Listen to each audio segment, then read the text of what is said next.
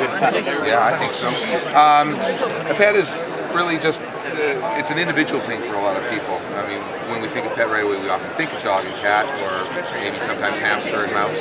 But there's a number of people out there that think a spider and scorpion is the way to go, and so we have those. We actually stay away from the insects, believe it or not, although some of them make great pets too, because they require all sorts of other permits to move around, whereas the arachnids don't. So what you see here, the spiders, scorpions, and some of their close relatives, and even the centipedes and millipedes, don't require those permits and are easier to move around. Okay, cool. I did not know that.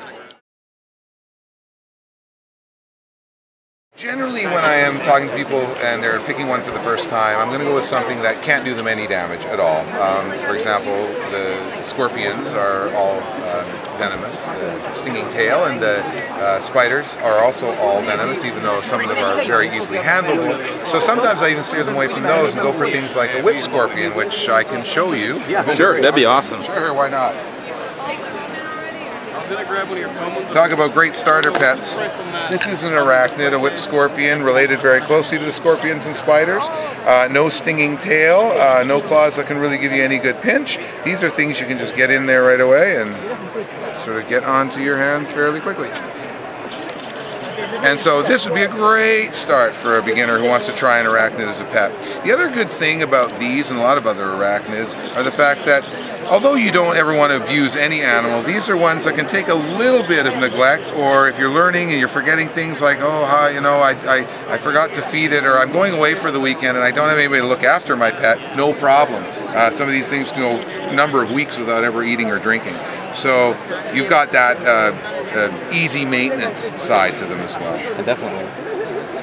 And then, of course, going up from there, then you can work your way to some of the scorpions and spiders. There are a number of spiders that are handleable too, but even there, you want to have had at least a little bit of experience with them. Yeah, definitely.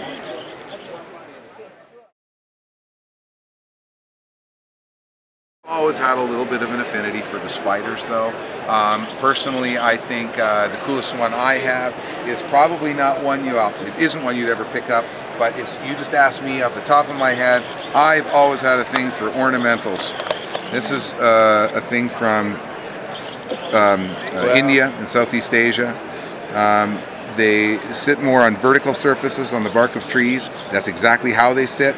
They hide in there, but these are pretty things. They will just essentially sit there like that, which is why we can get as close to it as we're doing here. This is not a handling spider. Start putting your hand in there, and that's why even on the outside of the case, when we mark things, it has an unhappy face. This is one that either you or it will be unhappy, probably you later. Yeah. But absolutely beautiful. Oh, it's beautiful. Super sexy, and if I had to pick one quick, I would pick that one. Awesome. Cool.